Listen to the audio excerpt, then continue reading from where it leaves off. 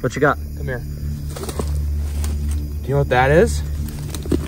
Dude, no way! That's a velvet worm. This is probably one of the strangest, not just strangest invertebrates, but strangest animals ever on the planet.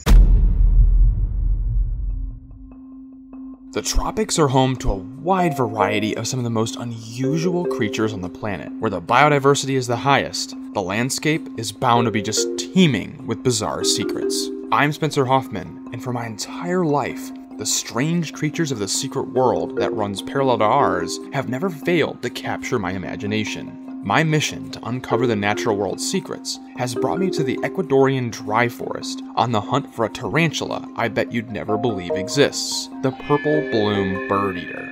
But this legendary spider is not the only unusual animal that's lurking within these tropical jungles. While searching under rocks for clues that our target arachnid might be around, we stumbled onto the strangest creature we could have possibly found. Yo. What you got? Come here. Do you know what that is? Dude, no way! I can't believe we even found one. Look at that! Hi. Oh, I hope it opens up. That's a velvet worm.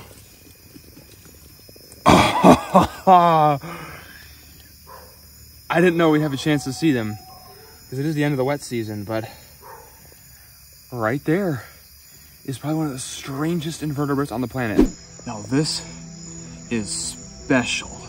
What I've got right here is a velvet worm, and this is probably one of the strangest, not just strangest invertebrates, but strangest animals ever on the planet. This is a really special creature only found in the tropics. Its biology is so specific, it can only handle very, very specific environments. I'm not even gonna free handle it on my hands because they're delicate and just weird. I don't want the oils of my skin to hurt it, but look at how bizarre this creature is. The anatomy almost reminds me kind of like a centipede with its armor removed or something. Believe it or not, it's actually in its own group entirely. They are distantly related to arthropods. They're grouped with tardigrades and arthropods in one big group called Panarthropoda, but it's been hundreds of millions of years since this shared a common ancestor with any of the typical bugs that you might find in your backyard. This is a truly unique life form that I have in front of me right here, and look at just how bizarre it is. It's probing around with those two antennae. This is a weird one. And the funny thing about it is, as with a lot of really tropical weird creatures, we don't know a whole lot about their biology. We do know they're predators. They'll be out hunting other invertebrates, and the way they hunt is really, really insane. I mentioned that their anatomy is kind of like a centipede. They have two little appendages right in the front of their face there, but instead of injecting venom, they actually use those kind of like squirt guns or something. They will shoot out this really crazy sticky substance, almost like a glue, and you can actually feel it when they spray. Let's see if I can get him to do it. There it goes. That's so sticky. It's really sticky. Wow, feel that. That really is sticky.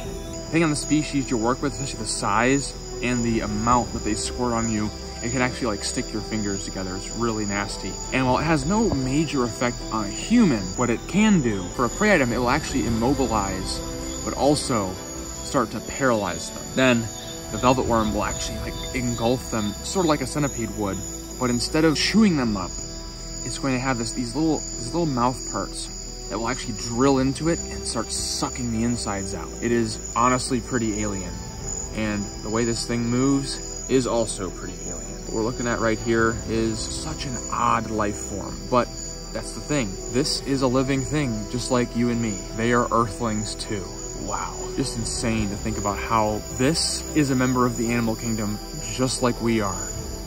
And yet it is so vastly different than us. Like, I can't even begin to imagine what it's like to see the world or smell the world from the perspective of a velvet worm. But right here, these guys are doing really well out here. And sometimes they can be terrestrial, but these guys seem to almost be fossorial. We actually have flipped a couple of them tonight now, but we've seen them exclusively under rocks. In some areas of Central and South America, they will come out and hunt above ground, but even after dark, we haven't seen them out and about. So we definitely want to get this one back under its rock where it's more comfortable as soon as possible. I'm sure it doesn't like the lights, but had to take it out for a second just to show you what an incredible creature that it actually is. Look at you, buddy. Wow, you were weird.